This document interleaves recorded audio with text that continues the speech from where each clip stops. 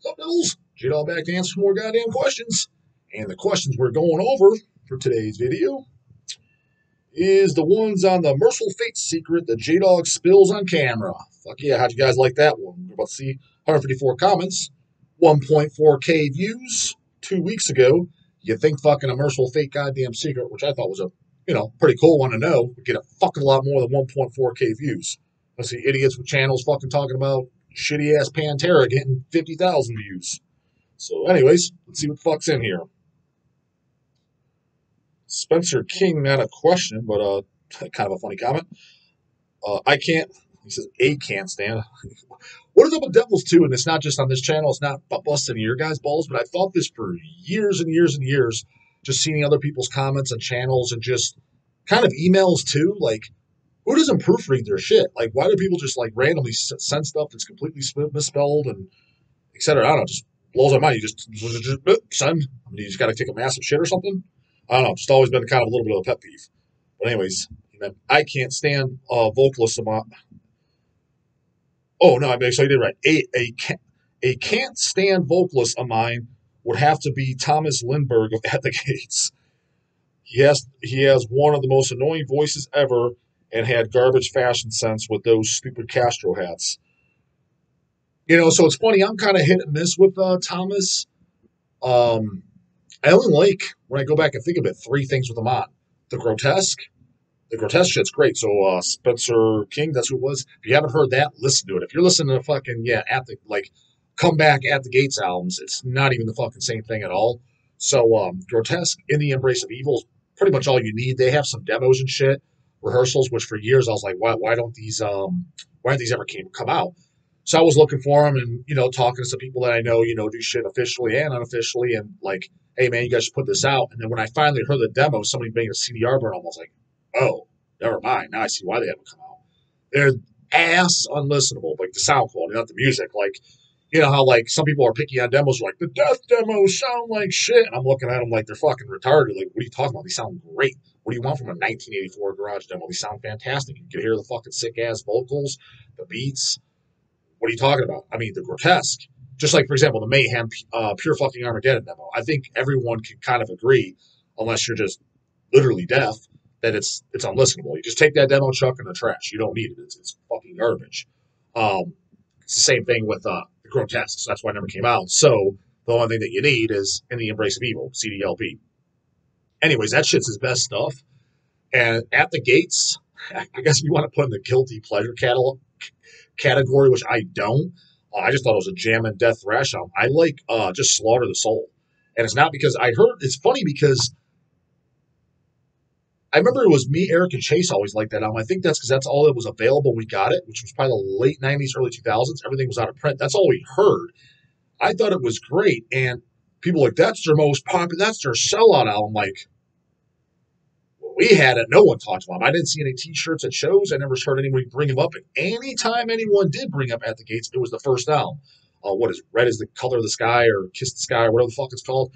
Anyways, when I went back and listened to that and the second album, I thought they were boring as fuck. I didn't think it was just junk or shit falling down over here. I didn't think it was junk or anything like that. I was like, this is boring as shit. Grotesque sent it home on a stretcher. But Slaughter the Soul, I just thought it was a good thrashy death record that was very catchy, very memorable. Like a lot of the guitar solos, just really enjoyed it. Comeback shit was, I'm not going to say it sucks. It's just fucking whatever, background. This was unnecessary. But also with Thomas that I did like was the Crown album they sang. The first pressing because they got came back and re-recorded with the original singer, Crown and Terror. That's the last Crown album that I really, really know and really, really like. Every album after that, I have most of them. I'm missing a couple of them. The last one they did, I don't own. Tommy over at Redefining Darkness did the cassette, and I don't have a cassette player, but I don't even think the CDs and LPs came through us. But the one before that, I believe I listened to, was it like Doomsday X or something? I'm not familiar with them by any means, but nothing sucks. It's all pretty good. Isn't there a Speed Venom album? That was pretty good, but it would be a new listen on all those. The last one, too, would be kind of a new listen, but I've heard it probably good about 5 times. I own an LP of it, the 13 album. It's after Crown and Terror. I kind of know that one, too. But Crown and Terror down, like I know I can air guitar, sing along, et cetera, et cetera.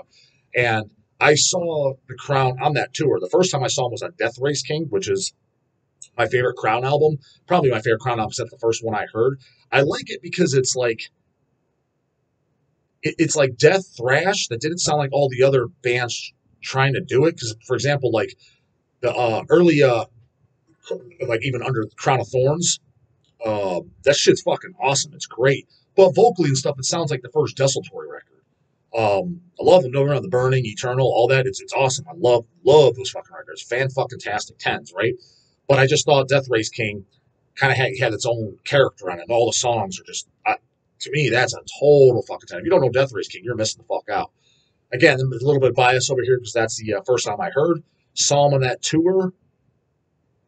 Was that the tour they toured with Cannibal Corpse, or did they come here first and then tour again with Cannibal Corpse? Can't remember. It might have been just with Cannibal Corpse and the Bloodthirst tour or something. Because I definitely seen Crown twice, maybe three times.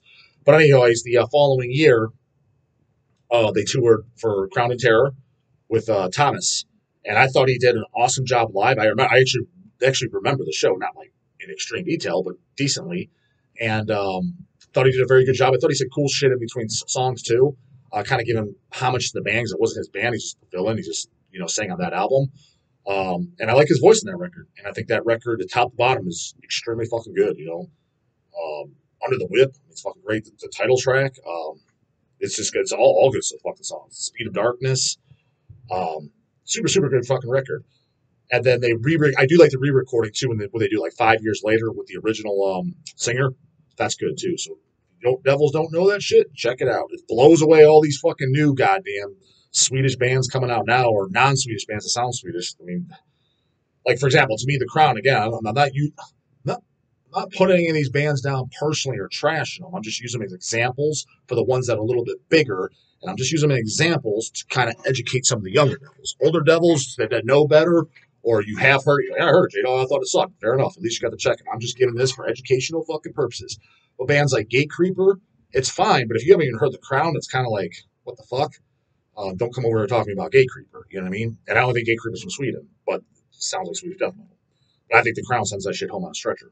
So you're allowed to disagree, but at least go fucking check it out. If you're a younger guy and you haven't heard it, to me, it just seems kind of stupid. Again from Spencer King, right above. Yo, J Dog.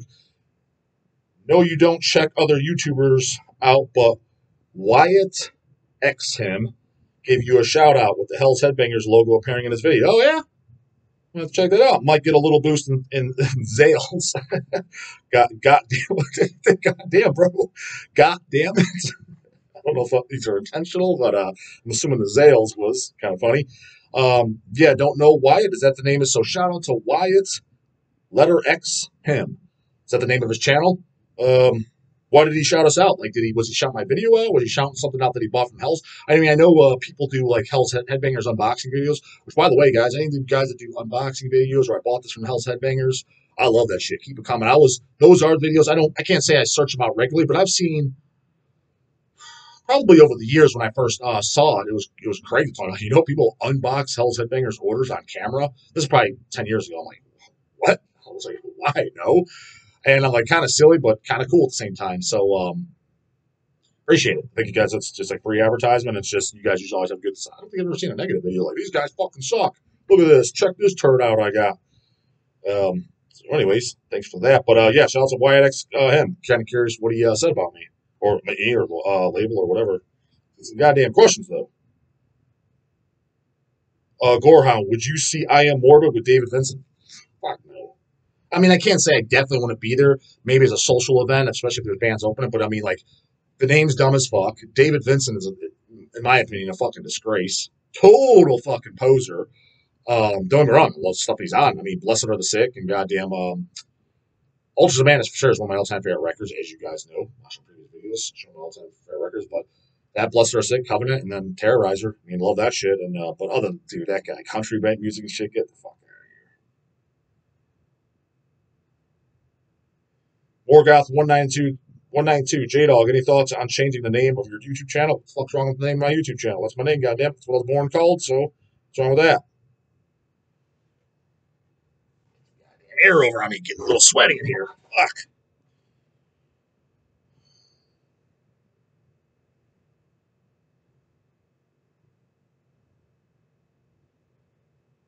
Cosmic Code. I know King. Like, you know him, like buddies, like go knock on his door. How's it going? Let's go to a movie, get some let's go get some beer, pizza, and wings. Like, know him like that, or you met him. I think you mean Michael Denner had a shop. That's what I said. I didn't say King Diamond had a shop. I said it was either Michael Denner or Hank Sherman had a shop. If I didn't say it, that's what I meant, but I'm pretty sure that's what I said. Yeah, King Diamond lives in is it Dallas, Texas? Texas for the last what 20-some years, since the 90s, I think. It's over 20 years. Grew up close to him here. Was in his shop unless someone else got a shop I don't know about. By the way, what is this name J Dog? Watch previous videos, Rob. How do you know? It's a goof. It's supposed to be tongue in cheek. It's supposed to be funny. It's supposed to be ironic. You know what I mean? Because yeah, I don't like side words, cat fucking metal, and the yo bro, that type of shit. You know, Limp Bizkit and crap like that. But yet, not even just them. That's the extreme example. But people listen to Slipknot and stuff like that, throw the cat out, and even some of the death metal stuff when it's got this.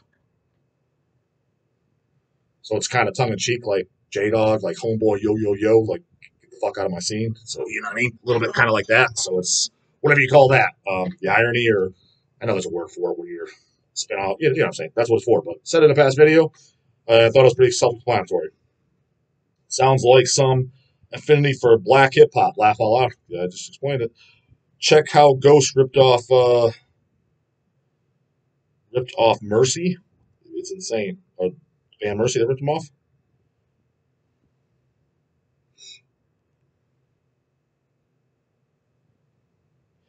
Ryan Itzerda.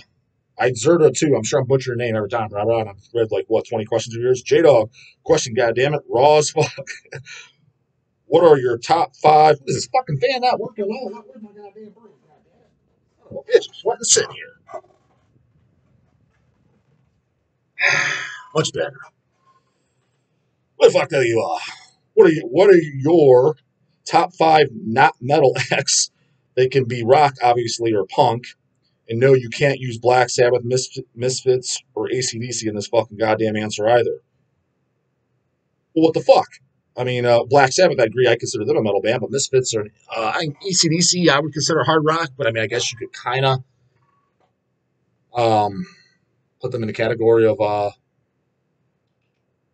category of heavy metal. I generally consider. I mean, fuck. I mean, other than that, but Misfits is just punk rock, right? Bands as a whole. I mean, I like songs here and there that are not metal. I mean, I guess I kind of get your question, like stuff that's not even close. Like, for example, I like some songs by the Ramones. I mean, that count. I mean, that's not metal at all, right? It's like poppy punk, right? But the reason I don't like to say bands or acts or groups is like because I like songs. I was like Ramones. Most of it fucking sucks. Spider-Man. I mean, get the fuck out of here. That shit was garbage.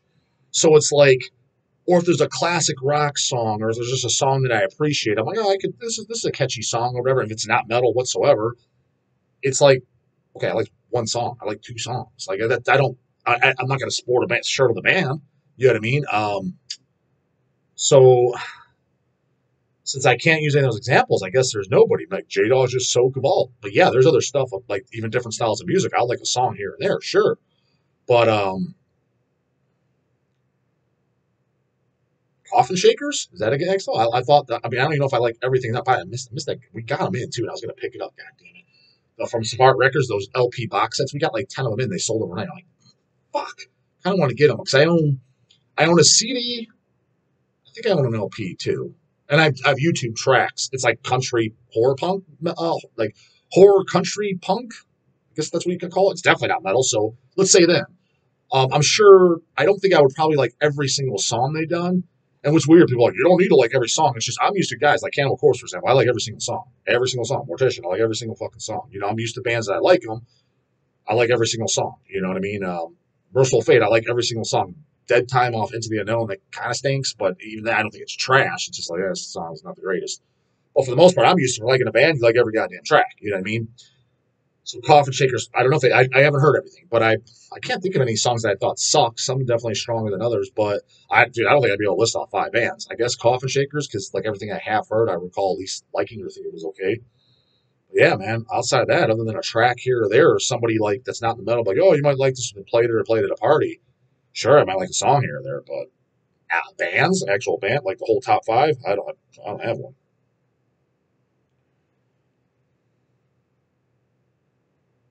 Ricky Jones, Daily Devils question. Albums with good guitar tones. I mean, right out the gate, I mean, it's just so overused and butchered. I mean, the Swedish guitar was fucking awesome, right? He's got 10 replies in here. What the fuck are they saying? One guy.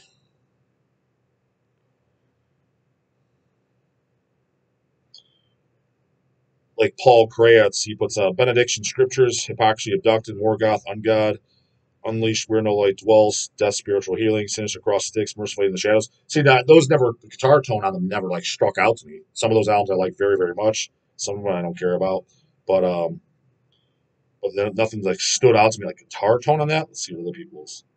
Autopsy, Severed Survival, same kind of thing. I mean, I guess guitar. I just love the sound of that record, how it's raw and like the bass and everything. I don't know if that was just guitar tone, but I mean, I do like the sound of it.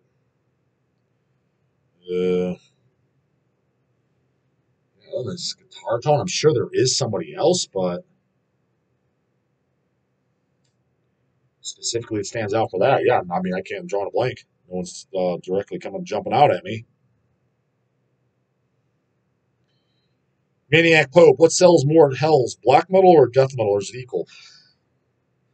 I would say it's equal, but those, and I don't even know what label's doing it. They're doing a bunch of random LPs by those Cavalt looking, I'm sure they spelled like that, KVLT, uh, black metal bands, which is all black and white cover. You know they're trying to imitate like Vlad Tepes, Belkatir, Mutilation. It's some blob ass looking cover. We're like, what the fuck is this? It's totally cheap. There's a label we've been getting a handful of vinyls by. This has always been the case prior to this label. I don't know what label. I know it's the same label because all shit all looks the same. A lot of the covers, it's just like it's not even an actual cover. It's just like a thick like insert and a record. I'm like, oh gee, I've seen better bootlegs than this. That shit flies out the fucking door. One of the bands, the began with a K, we sold like it was like 50 overnight. I'm like, I gotta what the fuck? I was like, I already know this is gonna suck. I gotta put it on just to check it out. And I'm like, it's a pinch better than I thought it was gonna be, but I was like, pretty much what I expected it to be. Didn't need to flip it over to the B side. And like so when that kind of stuff comes in, then that's the top seller. It just flies in the door. I'm like, I've never even heard of any of this bullshit. And most of it, people like will rattle off names. The reason I can't even pronounce any of the bands. One's Grusham Schmeiler or some shit. I can't even crap. I can't pronounce the shit. Crap's all the same. It all looks the same. Flies out the door, and I'm cool and whatever. I don't care. People buy it. It's awesome. But selling over Shed the Skin, I don't know. Doesn't make sense. Doesn't make goddamn sense to me.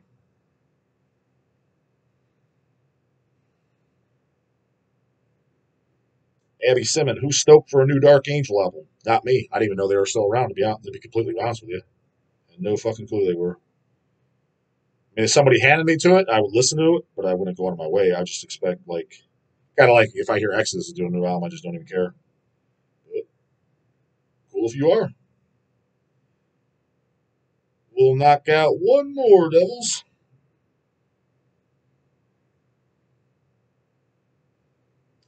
Richard Pittman, sup, J Dog? What's your thoughts on some grind bands such as Brutal Truth, Misery Index, Pig Destroyer, Nasum, Rotten Sound? I got a funny story about the first time I ever heard Brutal Truth. Oh, it's fucking paragraph. My thoughts on them, for the most part, I don't like any of those bands with the exception of Nasum. Inhale Exhale is fucking great. Everything else I kind of don't know. I've listened to it at one point or another, like the 2.0 and shit. Don't really know it. I remember being decent stuff, but don't know it, don't own it. I do own Inhale Exhale. That's the first thing I heard. I picked that up because on Relapse's Contamination comp back in the days, late 90s, early 2000s, where the fuck that came out. It was on there. I think it was the title track, Inhale Exhale, maybe Shapeshifter or something, one other track. Thought it was great, good catchy fucking grindcore.